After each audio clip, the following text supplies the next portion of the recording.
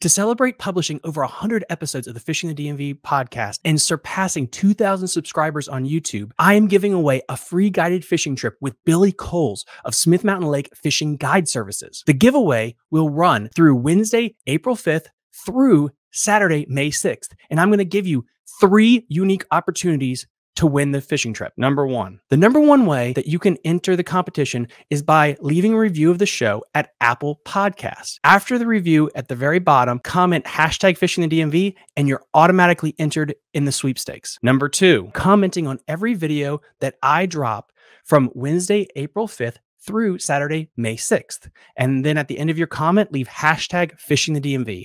And then you're again entered to win the competition. Number three, the final way that you can enter a chance to win is by ordering online from Jake's Bait and Tackle. Every online order through them automatically enters you with a chance to win, as long as you leave the hashtag fishing the DMV. The contest again runs through Wednesday, April 5th through Saturday, May 6th. Good luck. You're listening to Fishing the DMV with your hosts, Thomas Ahrens and Jared Mounts.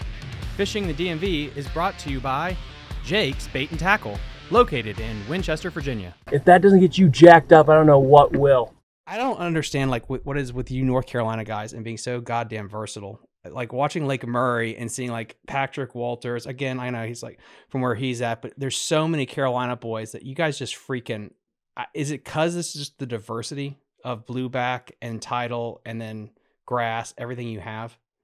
Well, yeah, I think it's a variety of all the different types of cover we have to fish and bait fish. But dude, if you're surrounding the Lake Norman area, it just grows them around here. Like I can sit here and count on every finger on both my hands of either Elite Series Pro or just Classic Champion, Forest Woodcut. Dude, it's just insane the amount of talent that grows around this area. Dude, it's insane. It is. And it's just every time you see like a Kerr event or a Smith Mountain Lake event or like a James, there's always a ton of Carolina anglers in the top of it. And it's just, it has to be that you have the diversity that you have and there's so many fisheries. Cause like when I fished college and we would go to like, when we went to the national championship and you go down to, where was it? I think it was like Lake Murray actually. And you're talking from guys from Alabama and everything. And they're like, well, where do you fish?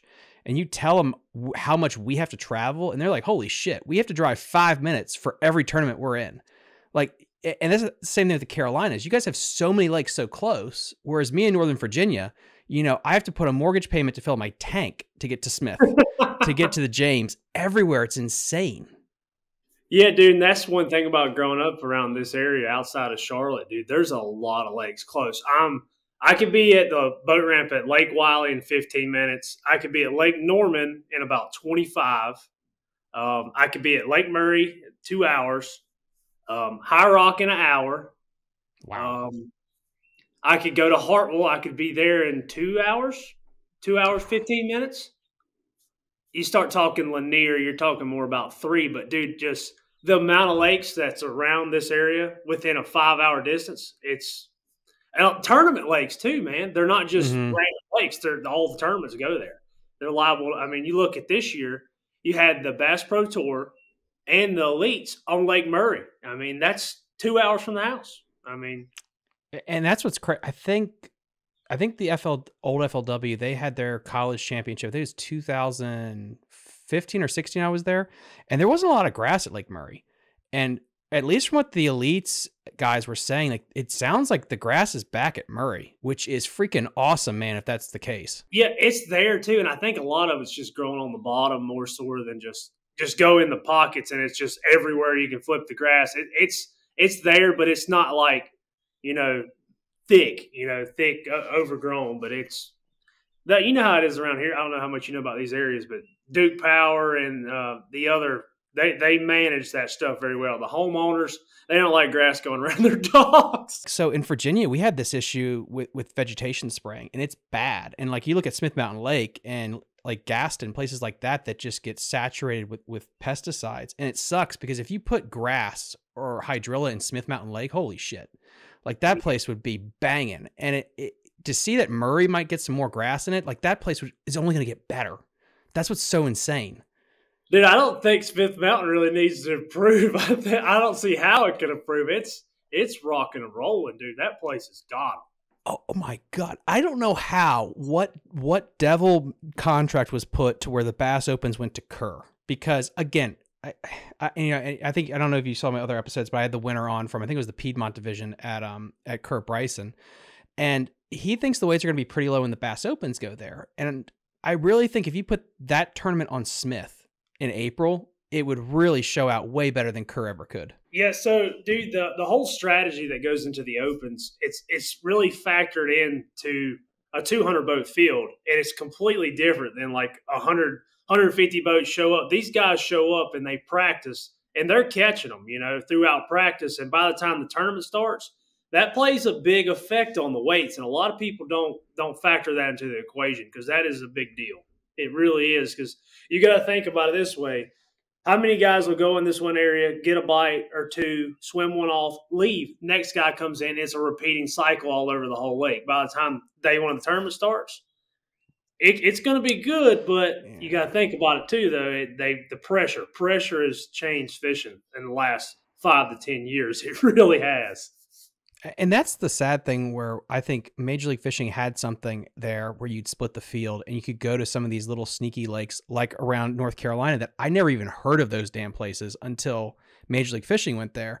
And because it gets fun when you see all these different lakes. I mean, even I think they went to Table Rock finally. And I agree, that wasn't the big dogs, but I haven't seen Clark's Hill. It was Clark's Hill. Yeah, I'm sorry. But I haven't seen Clark's Hill on the schedule in forever.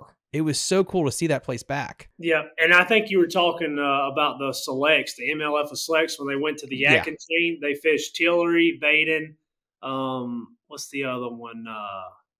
Tuckertown. I don't know if they went to Tuckertown, but dude, all three of them lakes are phenomenal. They're really fun lakes to fish. They got the, I guess they call it gator grass, shore grass on the banks. They leave it alone. It grows really good in the summertime and the spring. And then like early pre-spawn, it's dead, so you can it mats up, and you can actually flip mats on those places. So that's pretty cool. Yeah. You ain't even got to drive to Florida to flip mats. And that's the one thing that I'm so jealous of you guys, is you have so many fishing opportunities. And we're talking about this a little bit before we started recording, and really just for the audience at home to kind of gear up and kind of to weave this tale of you winning at Smith, because we're going to get there. Like, what got you into fishing, and kind of tell about your story, because this wasn't your first tournament you fished. Cole has won a ton of money over on FLW MLF side, and he's also fished a bunch of Bass Opens. He finished third at Lake Norman on the Bassmaster Open side of things. So yeah, just the floor is yours, sir.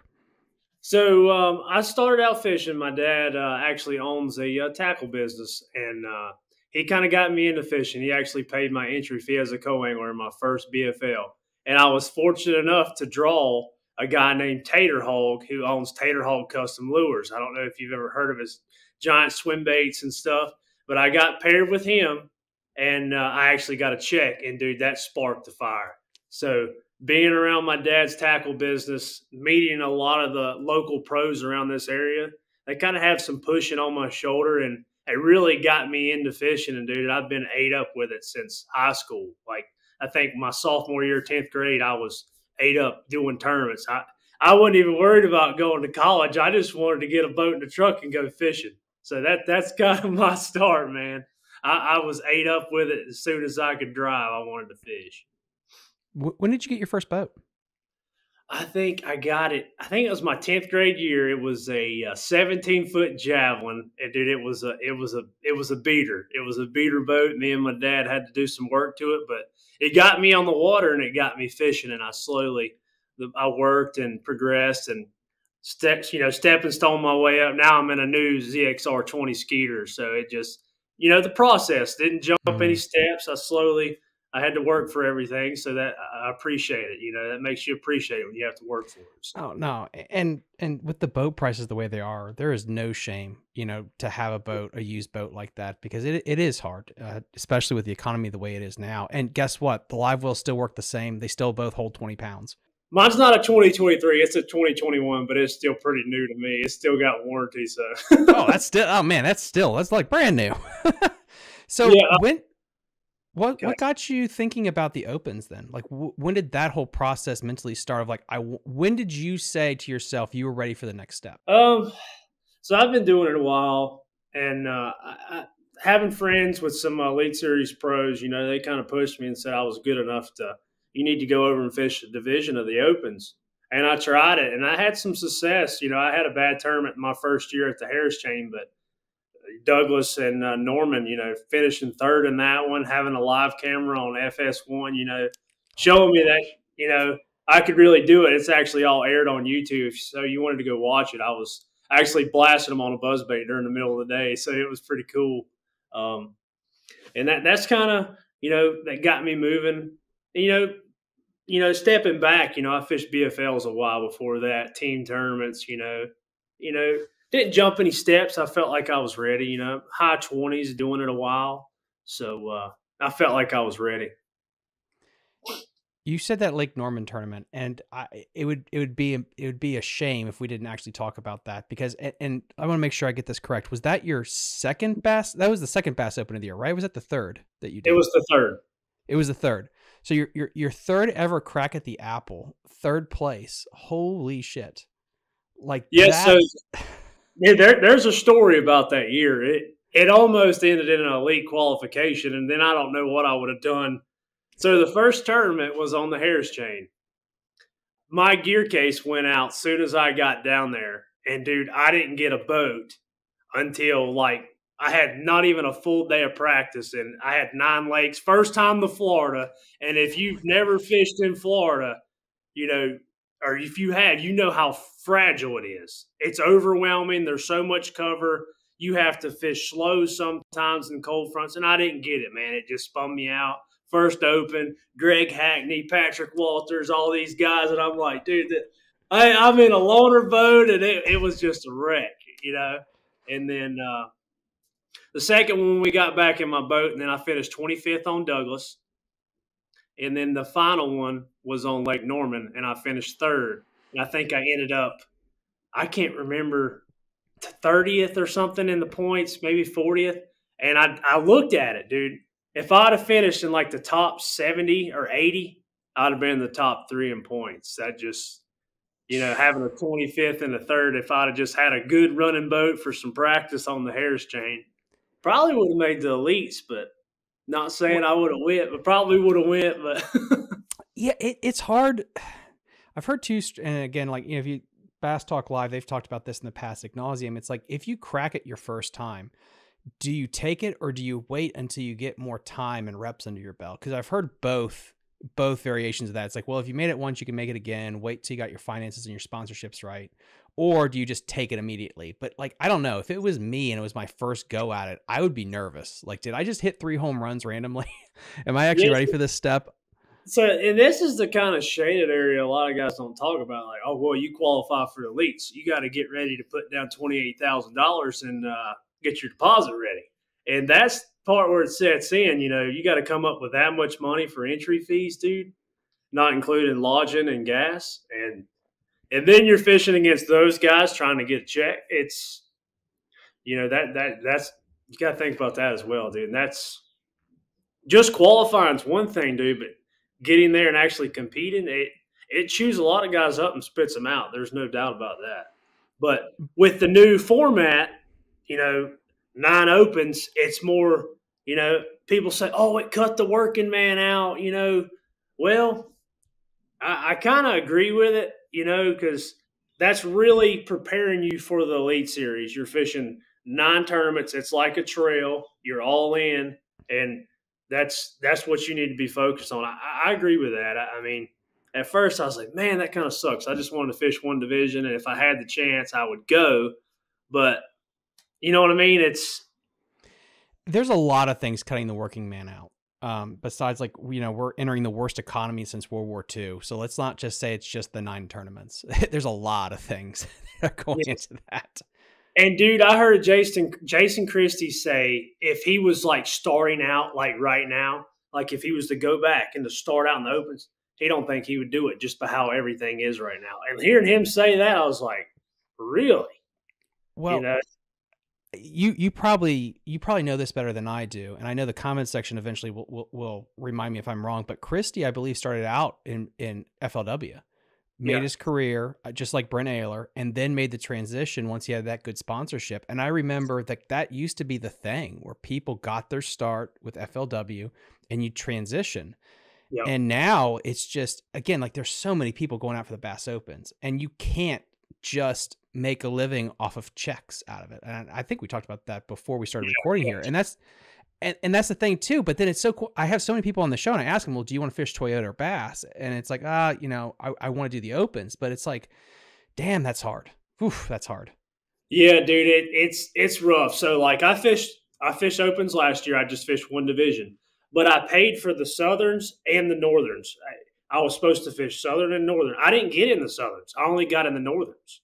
So I was supposed to fish two divisions, and I wasn't going to the Centrals. Jesus, it was Texas, Louisiana, and they were, one of them was the Red River. And I was like, I'm just going to do the Northerns and the Southerns. And the Southern schedule was good, and the Northern schedule was really good. And I just, it's a big decision, and I don't think I want to do 9 right now. I'm not saying I won't in the future, but as of right now, with the young one in the house, with Mama, I don't want to, I'll fish Toyota Series stuff, and baby just came, so we're just kind of fishing BFLs, taking it cool. We're going to fish this regional on the home pond since we automatically qualified. We just got to pay the entries for the rest, and we're there. We don't even have to show up. And this will dovetail into Smith, because with that Norman tournament, you got to actually get up to the plate and you didn't strike out. You cracked a home run. And I really think when you have these big finishes in your life, and it's not just fishing, in any sport, and you play up and you hold yourself there, it changes your brain chemistry and how you compete. And when you go back to the BFLs and the teams, do you feel a little different in your confidence in yourself? Yeah. So I'm really confident, and then fishing against those guys, and then coming back and fishing here. Yes, it's still local talent. The guys are still going to catch them no matter what. But, dude, when you've been close so many times, like I've fished a lot of BFLs, and I had before Smith Mountain, I have every trophy in the top 5, but first place until Smith. Oh God. So, it was a chip on my shoulder, and it was aggravating me. And I was like, gosh, I should have. And I've had the chance, man. And I should have won one of those things, 6 years ago, 5, 6 years ago. And I just, sometimes piecing it together, it can be mental too. You think, oh, you got enough. You need to stay on the gas, And we'll talk about that later, how I ended up winning I had 20 pounds in the box, and, dude, I was acting like I had 8 pounds. So you get 20 pounds in the box, you're like, dude, I got them, and you can't think like that against those tournaments. That's how you get beat, man. If you let off and you think, you just got to keep your head down and keep grinding all day, and that's how you win tournaments, no matter who you're competing against or what you got in the box. Your first cast is most important as your last one, and that's a fact. Do you think it's harder to win a BFL one day, or is it harder to win, let's say, a Toyota or multi-day tournament? Dude, that's tough. Because I really think, like, I understand, like, competition level, and let's just put that aside. You have the ability to make adjustments, whereas a BFL, you get one chance, you get one swing, and you have to connect. There is no adjustments after that point. Dude, like, you could talk to any pro angler, and they'll tell you, dude, BFLs are so hard to win, and it is a fact, man. They are so hard to win. Mm-hmm. They don't give those fish trophies out very easy. You have to collect. And they're hard. It's hard to win. It's all got to line up. And when you get those opportunities, you got to capitalize. And that's, fortunately, it worked out for me on Smith Mountain. What a cool place to win too, by the way. I really enjoy fishing that place. And yeah, we're going to get right into it then. Yeah, guys. So this is the Smith Mountain Lake tournament. This is the Shenandoah Division. This was April 15th. You had 22.14. Second place had 22.05. And I think there was like 2 or 3 7+ pounders brought over across the scale. It was insane how well this lake turned out. And did you really think, if you had to peg a lake, that you were going to win your BFL would it have been Smith? Nah. I thought my first BFL win was going to come in the fall on Lake Norman. That's so fun how that works out. That's crazy. Like, I'm just being honest because I've done really well in super tournaments. I finished third, regionals I've top 10, Open I finished third, top 10 in Toyota Series. That time of the year on Lake Norman, dude, I really chive with that lake, and I just always came up a little bit short. So I figured that was going to be the place where I finally knocked down that first win, but Smith Mountain it was, and I enjoyed it. I'm not complaining about that at all. What an awesome fishery. It really is the hidden gem of Virginia, and I wish in one side, I know a lot of my friends are like I don't want to talk about this lake at all, but it really is the gem of Virginia, and it needs to get more praise for what it has. But I mean, you know, take it away. Like, what were your thoughts going into this tournament? You know, so I was fishing. Excuse me. So I was fishing the division just strictly to qualify for the region. That was just the plan, you know. And with a young baby at the house, you know, I was like, well, I'm just going to show up, you know. And then I met some guys from Maryland that we got a nice lake house. We're going down Wednesday. So I actually went down Thursday midday. I got there about 3 o'clock.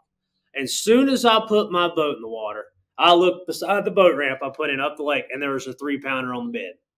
So the first thing I seen, I'm like, oh, my gosh. Up the lake there on the bed like this is going to be a slugfest, you know. I go on practicing, start doing moving bait stuff, and not really catching much, man. Like, why are these fish on the bed, but they're not reacting to buzz baits, floating worms, swimming a jig, mag drafts, you know, what they wouldn't, they were there, but they just follow stuff. But if you picked up a spinner rod with 10-pound braid, 10-pound fluorocarbon, wacky worm, shaky head, dude, that's what they wanted. It was the strangest thing I've ever seen. If you fish a lot of lakes around here, around North Carolina, dude, they'll come off the bed, eat topwater, floating worm. You can swim a jig, a chatterbait. They bite, but those fish, I don't know. It was just strange. It's like they wanted to stay low in the water column. They didn't want to rise up, you know. That's interesting. Yeah. So the first bite I had was under a shade tree on a wacky worm, and it was a 5.5-pounder in the Black River. I put in up the lake, and that's just close to the house we stayed. I'm like, I don't have but a day and 4 hours, 3 hours of practice. I want to be on that lower end where that water's clear and get around them bedding fish. That was my plan. And I had a buddy say, check out the Black River. It's a good place to fish. He actually won a BFL in the Black River on Smith Mountain.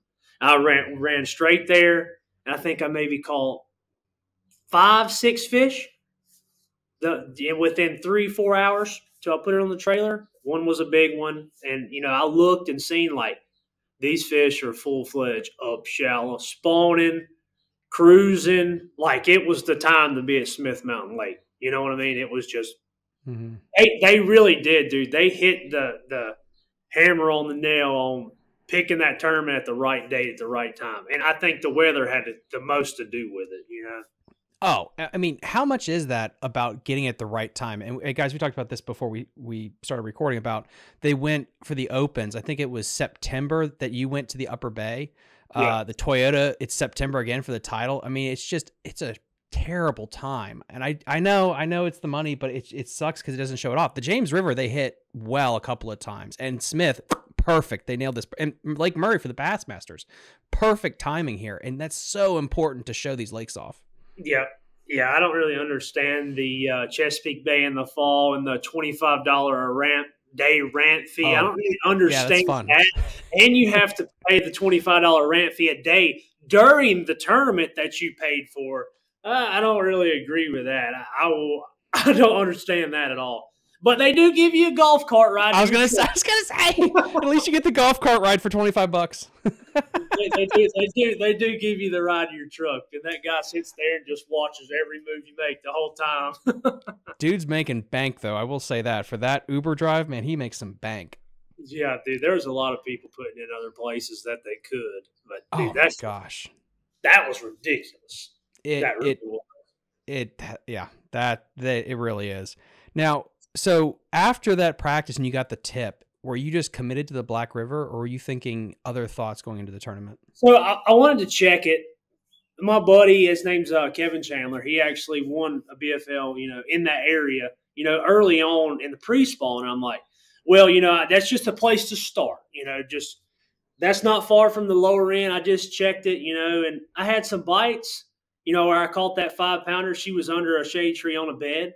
And I was like, cool, it's the bite. There's some fish in the area. Let's expand on it. You know what I mean? That was, just 3-day hour practice Thursday. And then I looked at my map. I'm really going to try to break it down as much as I can on Friday, which it was rainy, overcast, sunshine, thunderstorm, during the day of practice on Friday. But I did not completely commit. It was just a good place to start. Someone said, hey, you might want to check that. And that happens all the time. Your buddies say, hey, check that creek. I've done good there in the past. And that's all it really was. And it was a good starting point, I should say, How do you do that where you are able to process other information like that? Because we all have shared a house with friends, and that is the easiest way to get spun out is you start listening to them, and then that gets in your head. Do you just say, like, I'm going to give it an hour, and then it's out of my head?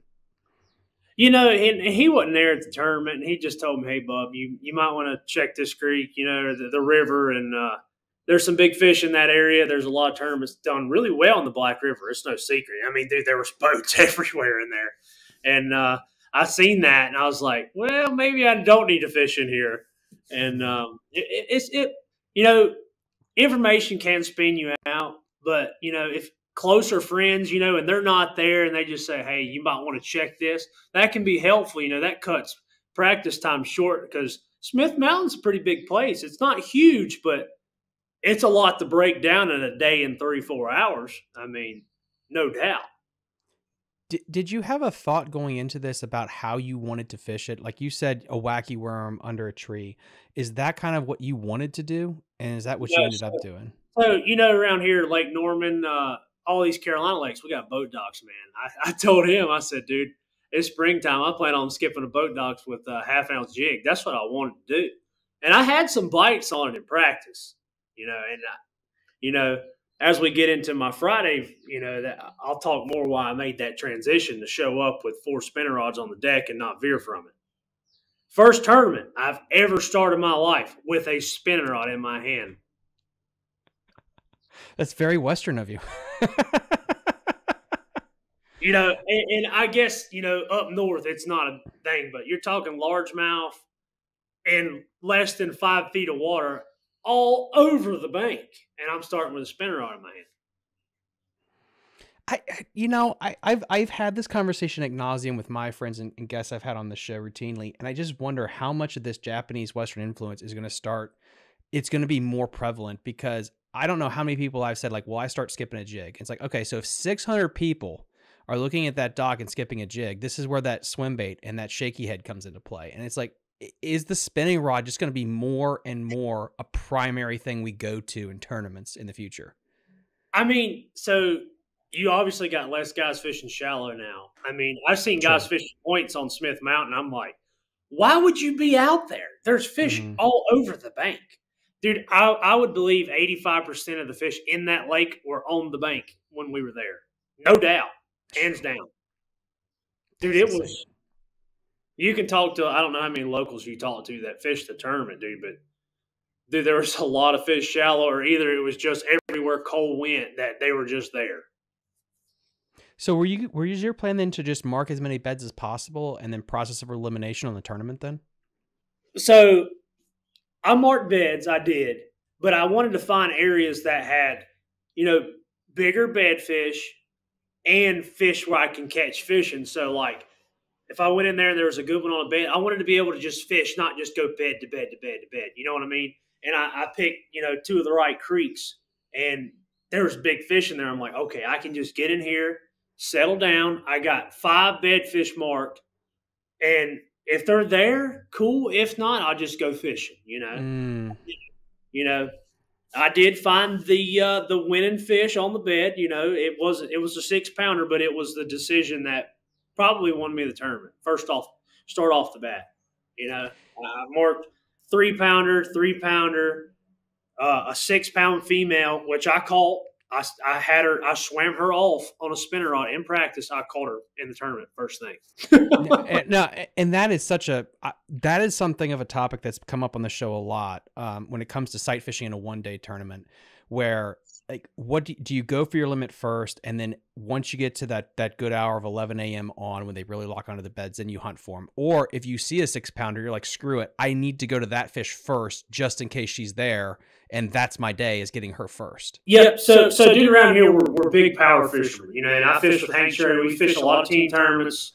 I think last year we fished some, we won a few, but the year before we fished every Sunday together in a wintertime series on Lake Norman. So we power fish, man. We skip jigs, that's what we do. And going into it, that's what I wanted to do. And dude, they just wasn't that you couldn't power fish.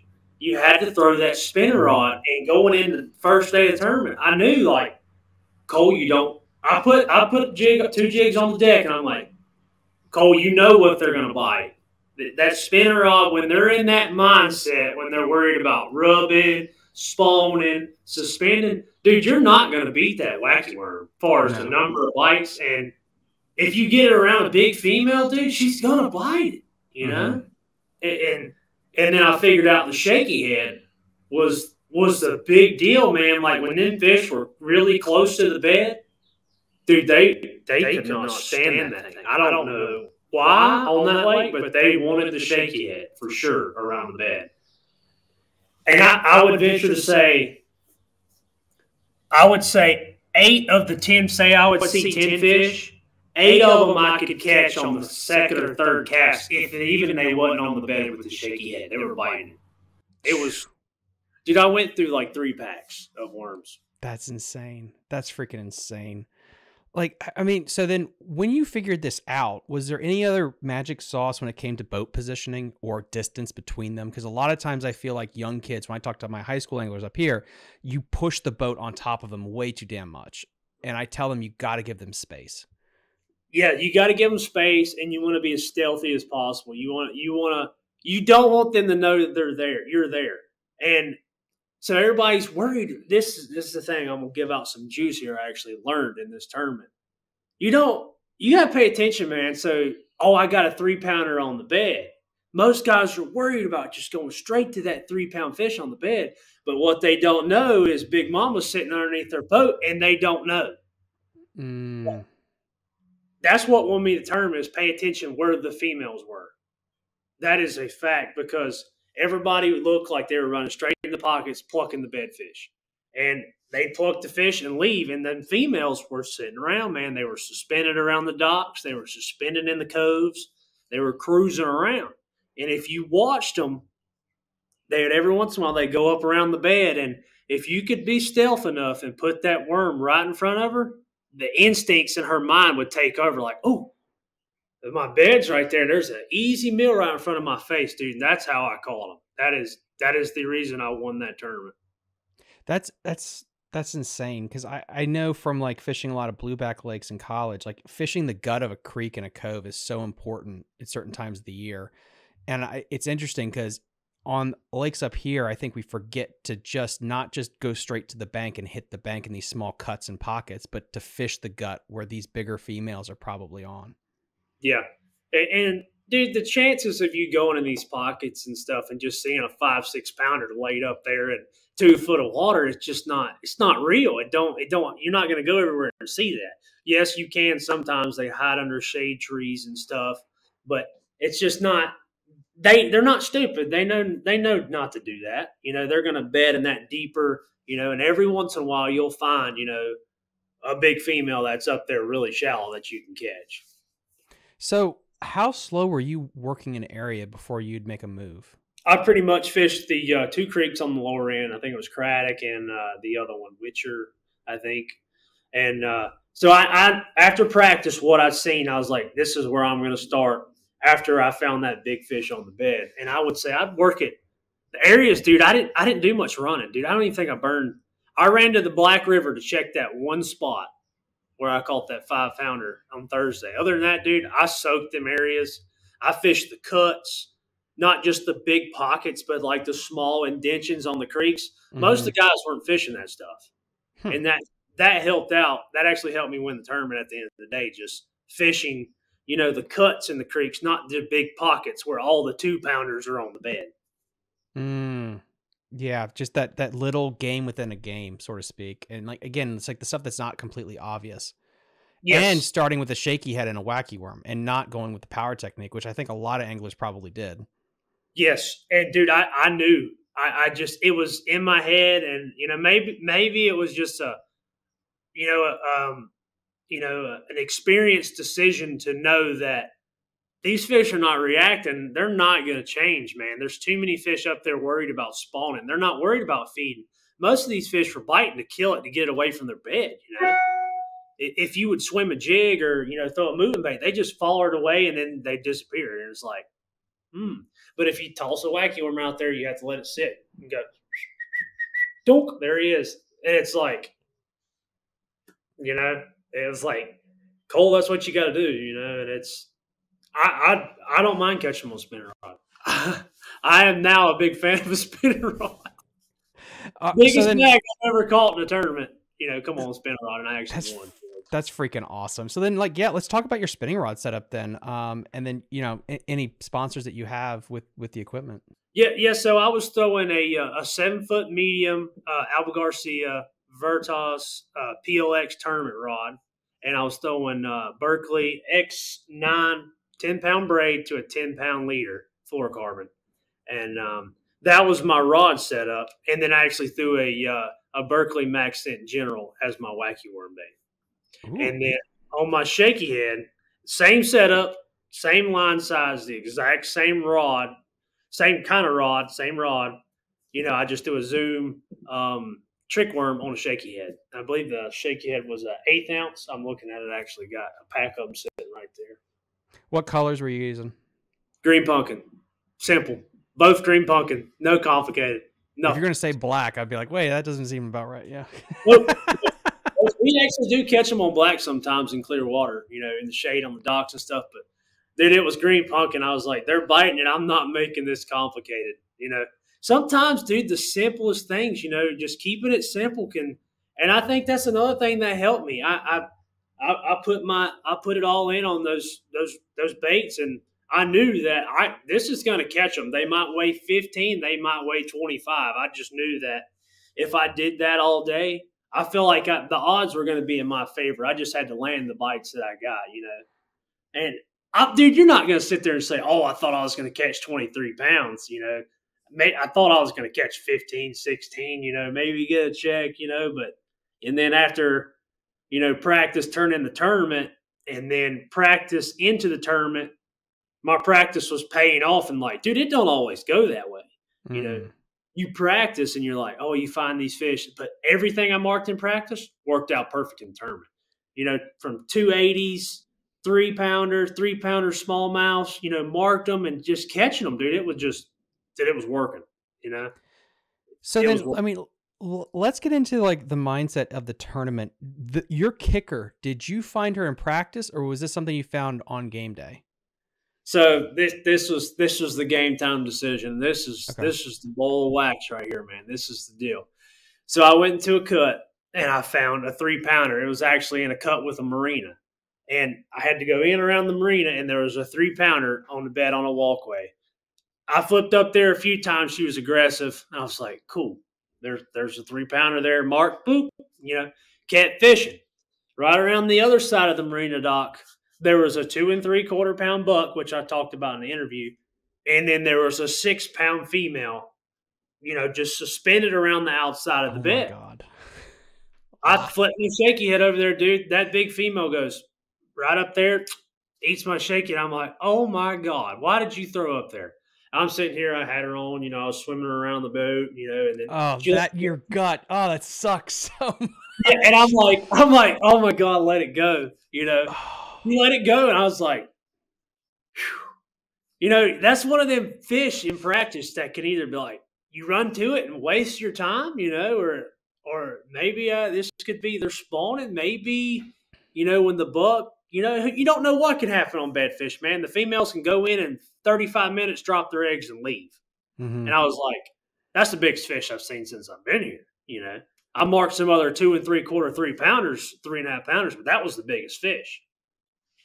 Fished around, marked other beds, but at that night, the night before, I was like, and then I thought it over the morning tournament.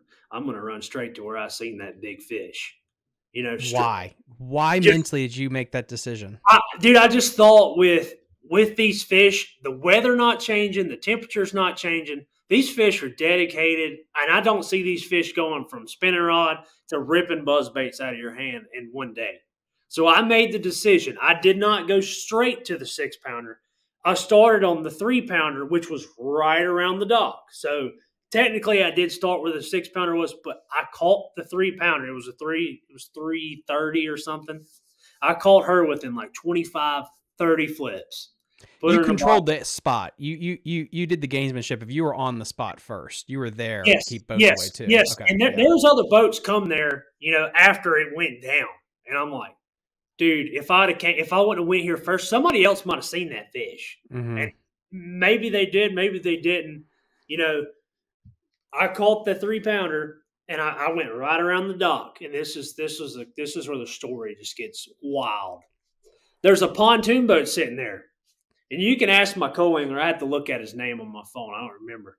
This guy in the pontoon boat's got a 4.5-pounder in his hand, like about to have a heart attack. He's like, dude, I just started fishing. I don't fish much. This is the biggest bass I've ever caught. And I'm like, oh, my God, like I probably would have caught that fish, wacky worm, they're biting, shaky head, wacky. I probably would have caught it. But I was like, dude, right on the other side of your boat, I marked the fish in practice. Do you care if I go over there and fish? He said, go on, brother. Go ahead. You got it, dude. I'm tickled to catch this 4-pounder, And he went across the cove, kept on going.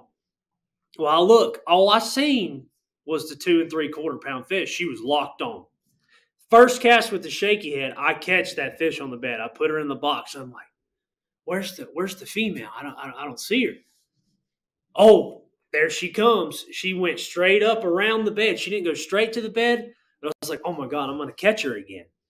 I threw the shaky head up there to her, dude, and then she bit it, and I caught the 6-pounder. So I started within 25 minutes of the tournament. I had a about 3.25, a 2 3/4, and a 6-pounder within 25 minutes. I'm like, dang, dude.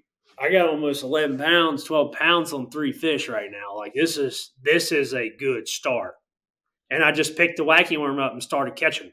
Shaky head. Every one I'd see one, I'd flip over to it, I'd catch them. I'd catch them. Got to 15, 16 pounds by like 8:30. Like 16, 17 pounds by 8:30. I'm like, I got all day to catch them. I just got to get some big bites, And, I thought about pulling a mag draft out and doing dumps, and I'm like, no, don't do it. Just keep the spinner rod in your hand. And I kept making those decisions, and I was going to the bed fish I marked in practice, dude, and some of them were deeper. And 2, 3 casts, catch them, 3-pounder, 2 3/4, 2 3/4. And I just kept coiling up. And I got around 19 pounds. This was another big-time decision. I got around 19 pounds, and I was like, I'm going to run to the Black River and check that where I caught that 5-pounder. Dumb decision, but you don't know that. It was Thursday. I went there, and it looks like they had the water had came up, so I couldn't even skip under the tree. And I was like, well, I fished around it. She didn't come out and bite. And I was running back, to the creek that I fished in, and we put in, there's a ramp right there. It's in the mouth of the Black River. And there was a pocket I fished right before I put the boat on the trailer on Friday, and there was a lot of fish in there. And there was a 3-pounder I caught in there. I caught her. It was a good coal. It put me over 20. And then I went back to that same creek where I caught the 6, and I just settled in. I said, I know big fish are in this creek. I settled in, and, dude, that was the decision that 1 minute. I was like, I just got to keep my head down. I got almost 20 pounds in the box. I just got to keep my head down. And, dude, once you get to 20 pounds, it's pretty hard to coal. You know what I mean? Yeah. Yeah.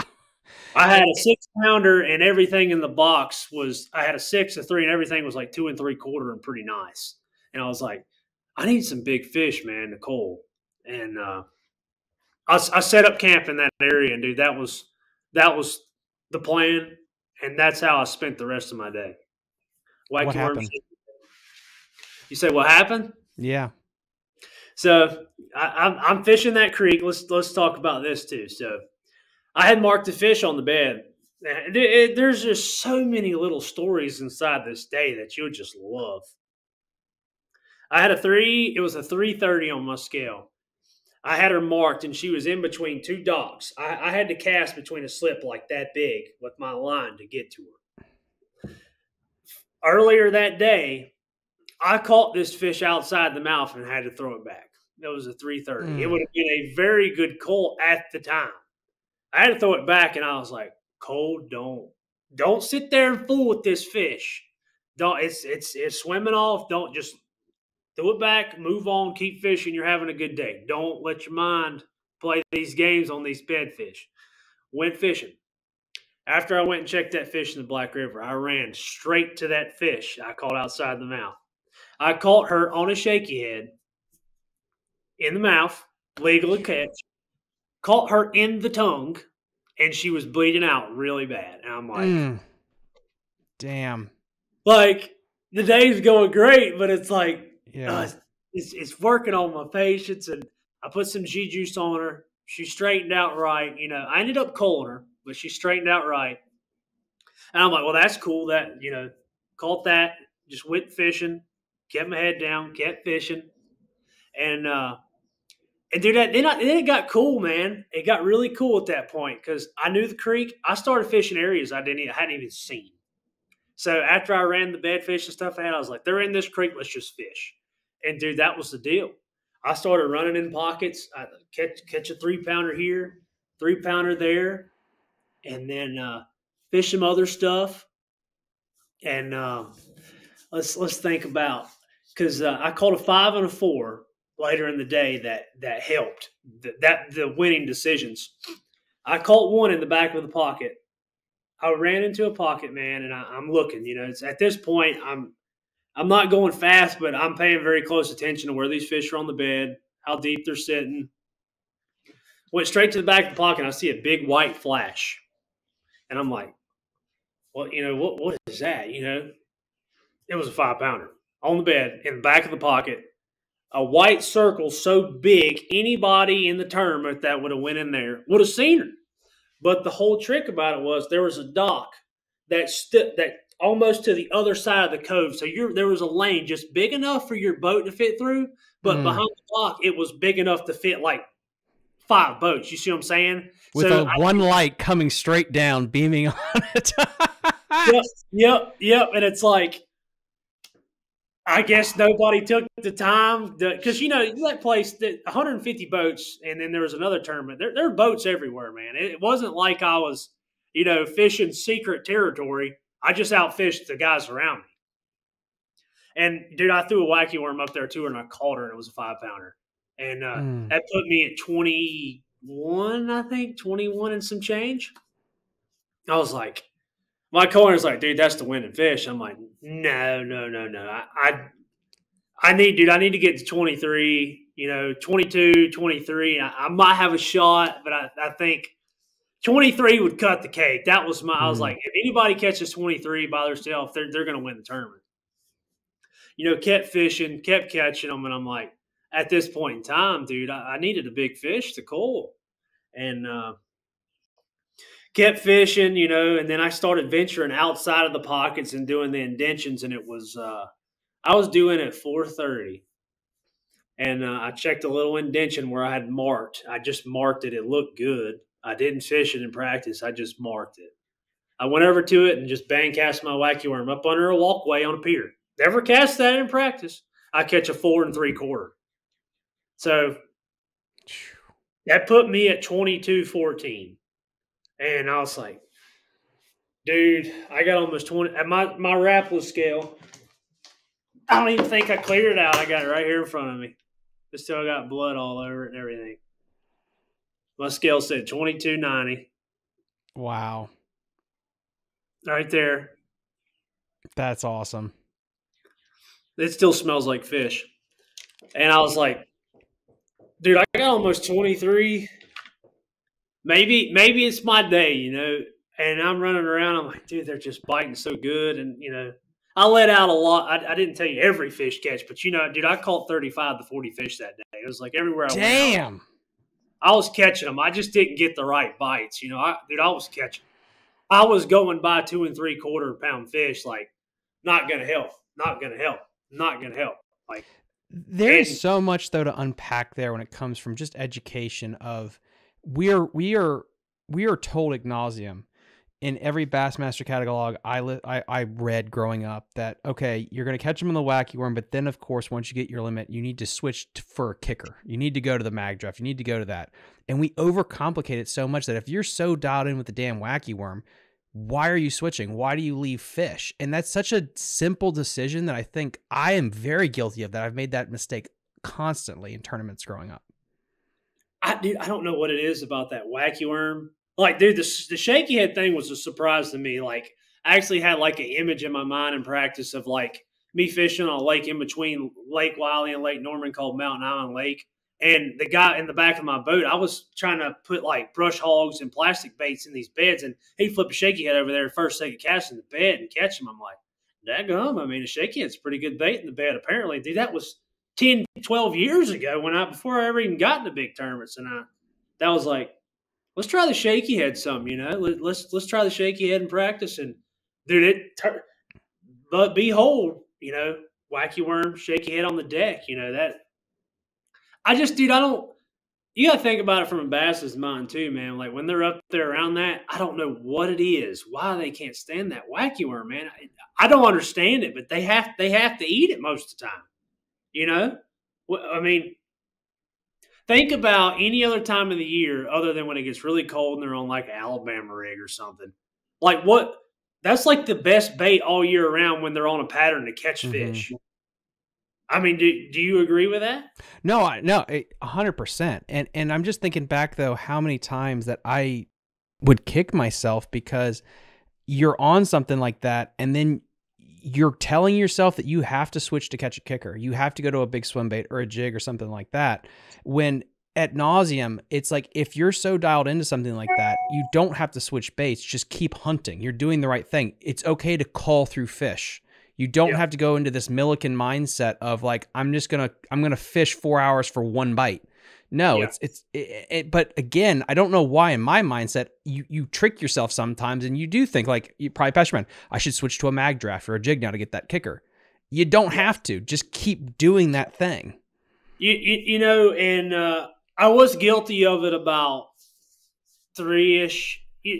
Before I went and caught the 5 and the 4 at some, I pulled the mag draft out, made a few casts, and I was like, I wasn't feeling it, dude. I'm like, Cole, dude, you've caught a 6-pounder doing this finesse spinning rod stuff, and you're catching them. You got 19 pounds.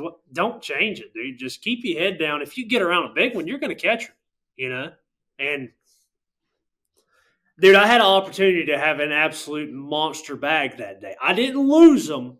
They just didn't get my bait good enough. I had 2 other 4-pounders and then one in between 7 and 10 bite my wacky worm. And that is no exaggeration.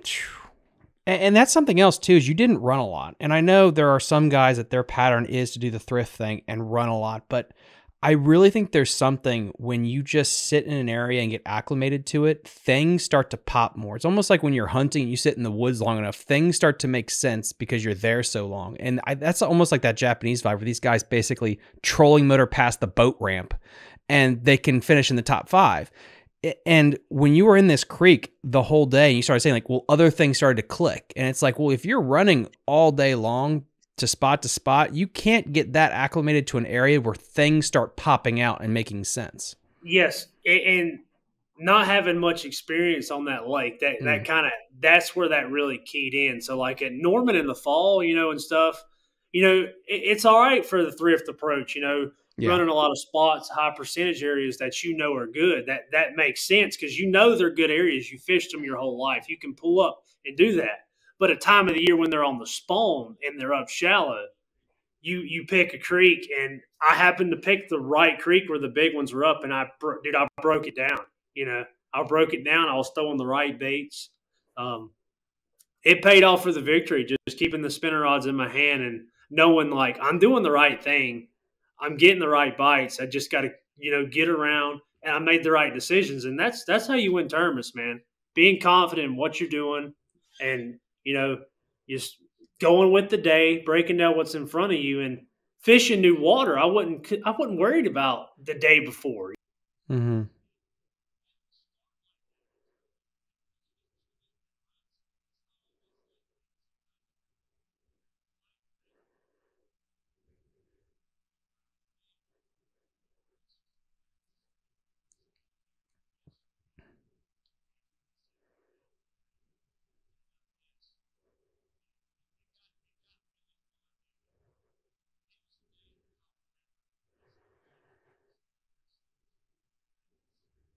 Well, and now you have the coolest trophy case going from 1 all the way to 10. So that's pretty awesome.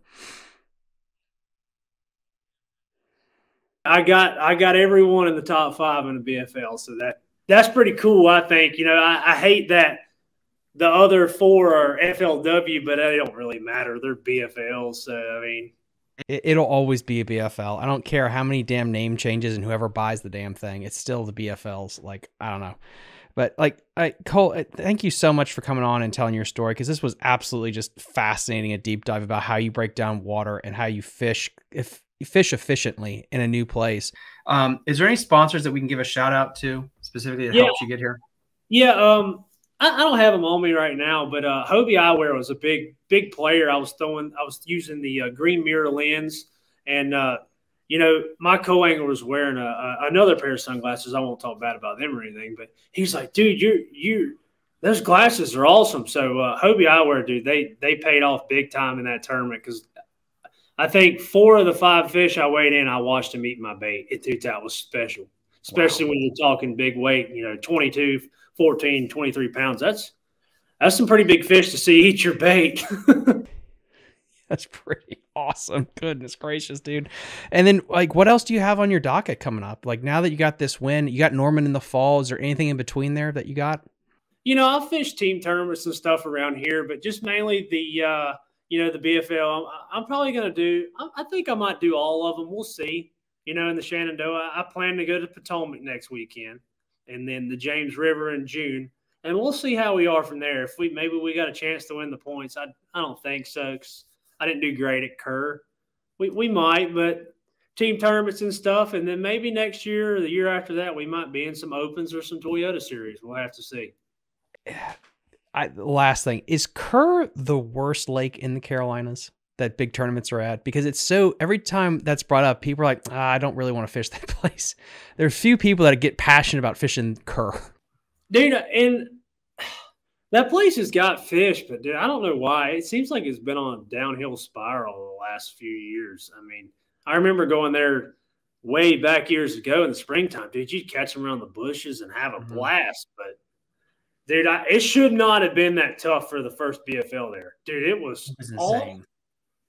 I mean, dude, you could do whatever. It didn't matter. You wasn't catching much. It was, I lost a few fish on a jerkbait, but I didn't have no practice. I just showed up. We just had the baby. I just showed up. Just showed up, no practice. Me and my wife, my baby, baby Lane, he was about 3 weeks old. So 2 weeks old. I was just glad to be there, get my points, and move on. It's probably there's a lot in my mind at that time. You know what I mean? Well, and that even amplifies this win. Like, to be able to take all that noise and shut it off. Again, like, that's to win anything, especially a fishing tournament, when you're by yourself in your head, it's so hard to do. And, more props to you for this win. I think that just means there's more good things to come. Yeah, man, I really appreciate you saying that about me. I try to be humble. Sometimes I might get a little happy and come off cocky, but I don't mean it that way. Everybody gets a little excited when they win or, have some good finishes. But I believe this is just the first, but there's going to be many more to come. I feel positive about that. Just got to keep your head down and fish, man, and try to keep the positive momentum rolling in my favor. There's no doubt. My eyes are locked forward set on the regional on Lake Norman. No, and that's going to be fun, and definitely we'll probably have to have you back on just kind of talk about your prep for that and what goes into that. But then again, guys, link in the episode description to everything that we talked about here tonight. Please like and subscribe to the channel. It really helps us out in the algorithm. We might be talking, but we're done here. This is Fishing the DMV. We are the #1 fishing show in the greater DMV metropolitan area. See you next time. Bye. You're listening to Fishing the DMV with your hosts, Thomas Ahrens and Jared Mounts. Fishing the DMV is brought to you by Jake's Bait and Tackle, located in Winchester, Virginia. If that doesn't get you jacked up, I don't know what will.